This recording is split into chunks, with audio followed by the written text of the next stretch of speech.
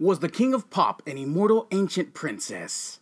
Was his life taken by the Illuminati? These are the creepiest conspiracy theories about Michael Jackson.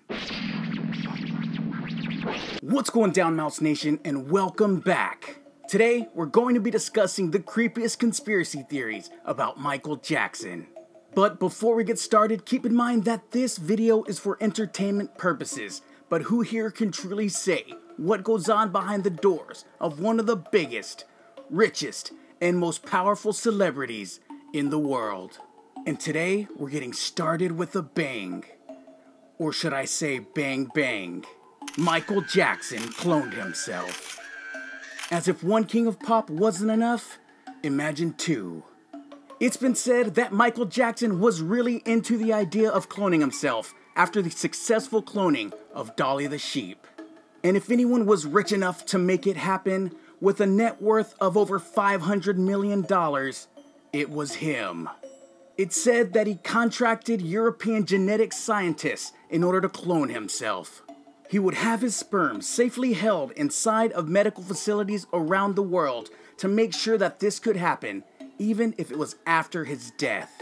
This claim came from the director of the New York Center for Extraterrestrial Research, Michael C. Luckman, who stated that he heard it from the late celebrity fashion designer, Andre Van Pierre, who designed stage costumes for Michael Jackson and his sister Janet. Not exactly sure that this is the kind of guy that I would take this kind of information from, but what do you guys think? Michael Jackson was a product of MK Ultra. If you haven't heard of MK Ultra, then here is a quick recap. It was a top secret CIA project that had many experiments, including many illegal ones on unknowing US citizens.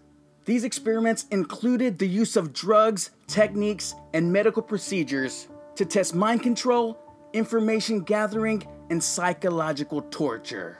Pretty insane stuff if you ask me. But how is MJ involved?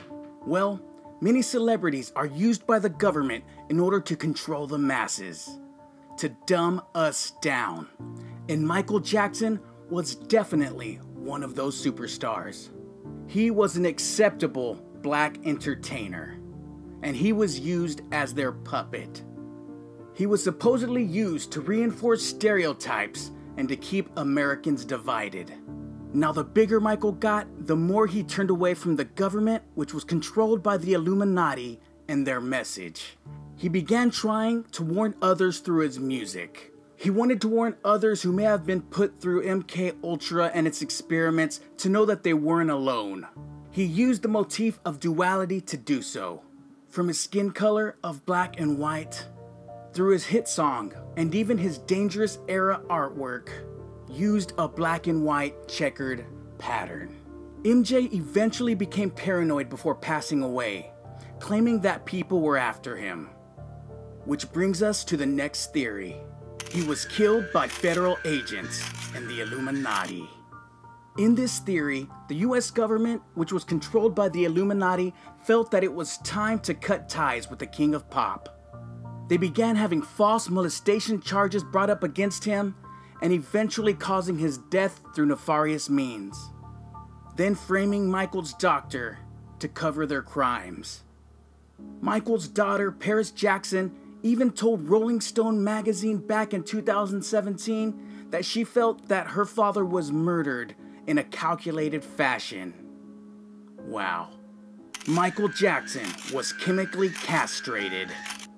What makes this theory so crazy is that Michael's doctor, who maintains that he is innocent in the charge of manslaughter due to Michael Jackson's death, proclaimed this to be true in his book called This Is It: The Secret Lives of Dr. Conrad Murray and Michael Jackson. In this book, he claims that Michael's parents had arranged for him to be chemically castrated. They never removed his testicles, but used injections instead so that he would keep his voice.